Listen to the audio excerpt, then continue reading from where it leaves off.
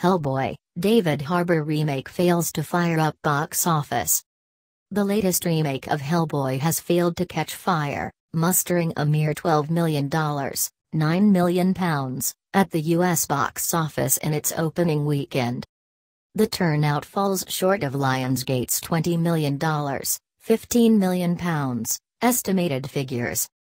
Directed by Neil Marshall, the film stars Stranger Things' David Harbour as a demon who switches satanic allegiance to protect humanity from evil. Based upon Mike Mignola's graphic novels, tensions reportedly plagued the R-rated superhero production. Its poor performance with audiences, underlined by its disappointing C rating on CinemaScore, was also reflected by critics. The Chicago Sun-Times described it as loud and dark, but almost instantly forgettable, while the Washington Post lamented its flat performances and incoherent story. However, William Babuni, a writer at The Wrap, heaped praise on the effort, saying Marshall's Hellboy amounts to a horrifyingly good time. It captures the breathless quality of reading 30 issues of a single comic book series in one sugar-addled afternoon, shoving as many amazing characters and storylines and images into one film as it can possibly hold, he said. Isolated superhero failure? The film's release comes just over a decade after the last of two movies from Oscar-winning director Guillermo del Toro, who cast Ron Perlman as the lead in 2004's Hellboy and its sequel Hellboy 2, The Golden Army, in 2008.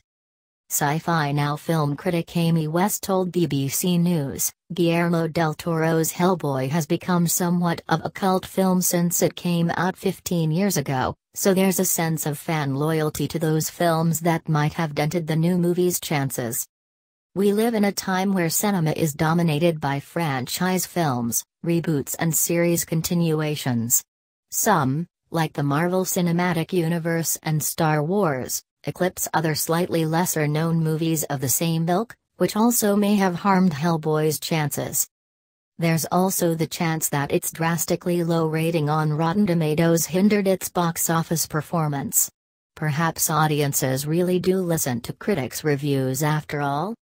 Den of Geeks staff writer Rob Lean agreed, telling the BBC that Del Toro's formidable shadow added to a perfect storm of negative influences dooming the remake to box office failure.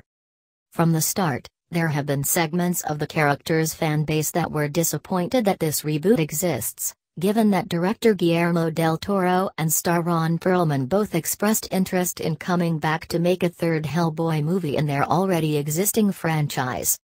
Instead of that Hellboy 3, Lionsgate opted to produce a Hellboy reboot. It garnered a lot of bad reviews, and reports quickly sprung up claiming the film's production was a difficult one with a lot of disagreements between the director, producers and actors on set. Despite Hellboy's woes, support for the superhero genre remains strong. Warner Bros.' light-hearted Shazam, based upon the DC character, continues to top the charts, grossing $258.8 million, £198 million, worldwide.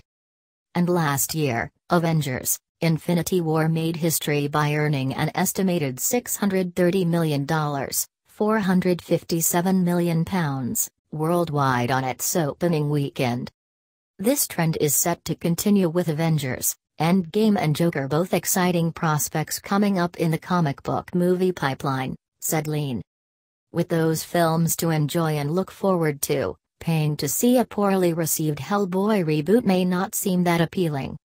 Anticipation for Avengers: Endgame, due for UK release on April 25, is vast, with advance ticket sales breaking records and websites